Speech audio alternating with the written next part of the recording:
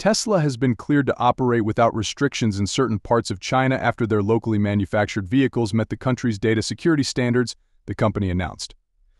This update coincides with CEO Elon Musk's visit to Beijing for talks with Premier Li Yuliang and coincides with the city's first significant auto show in 4 years.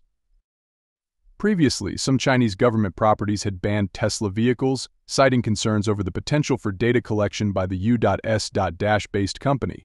The specific local authorities that lifted these bans were not mentioned in Tesla's announcement. This development comes as the U.S.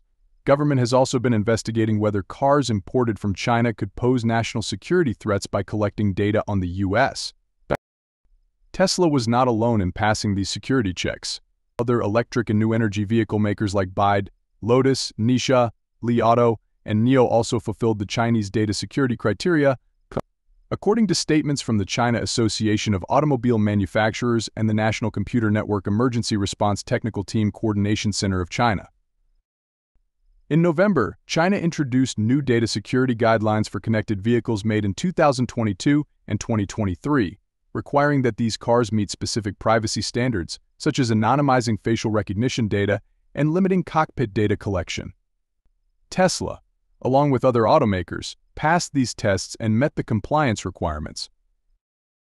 Tesla highlighted in a press release that since 2021, it has stored data locally at its Shanghai data center and has achieved ISO 27001 certification for information security. During Elon Musk's recent visit to China, there was speculation about the potential availability of Tesla's full self-driving FSD software in China.